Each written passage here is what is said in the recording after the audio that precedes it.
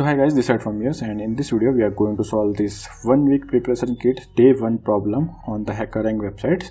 So we are going to solve this in Python 3 programming language, and if you want any other programming language solution, then you can also ping me in the comment section below and I will definitely give you video on that particular programming language. Okay, so what we are going to do is we are going to first read about the problem and then we are going to solve this. Okay, I have already written the solution, and please watch this video till the end so you can have the better understanding of this problem and then you can use my code. Okay, so what we have done here is that first in the problem we have given an array of integers, and then we need to calculate the ratio of its elements that are positive, negative and 0, and then we need to print the decimal value of each fraction on a new line with the 6 places after the decimal. Okay, so we are going to just jump into the sample input over here. So in the sample input we have given the 6, that is the length of the array, means there are 6 elements in the array, like the -4, 3, -9 or 0, 4 and 1. Okay, so in the sample output what we need to do is first we need to calculate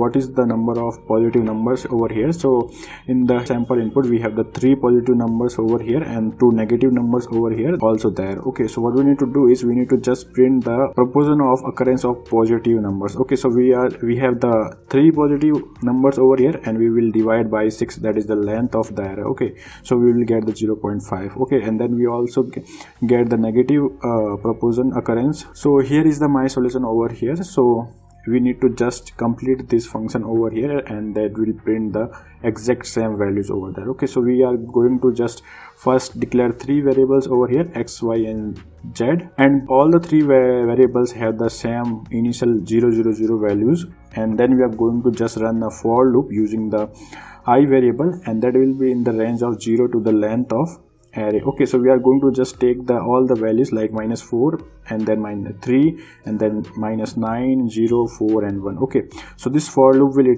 iterate with each and every item of the array, and then we are going to check for if the value of the array, means the first value of the array is greater than 0, then we are going to increment this x. If the value of the item of the array is less than 0, then we are going to increment the value of the y.